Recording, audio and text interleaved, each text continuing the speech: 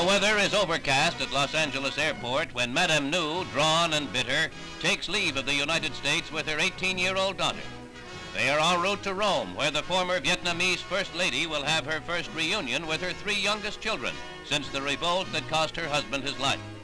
Madam Nhu has been quoted as saying she may return here in about a month. Meanwhile, in Saigon, the new revolutionary South Vietnam regime announces it will soon ban Madam Nhu's Women's Solidarity Movement and all other vestiges of the former regime. The dominant figures in post-revolt Vietnam are General Duong von Minh and Hguyen Ngoc Tho, premier in the Provisional Government.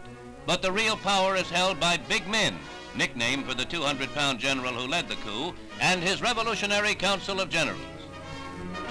Buddhist leaders have come out of jail and out of hiding, and thousands pray at pagodas which last August witnessed a government crackdown. The anti-Buddhist repressions at times threatened to overshadow the war against the communist guerrillas. And so today, with calm restored, more vigorous military action is the goal, as the U.S. prepares to review its aid and to help stabilize the situation.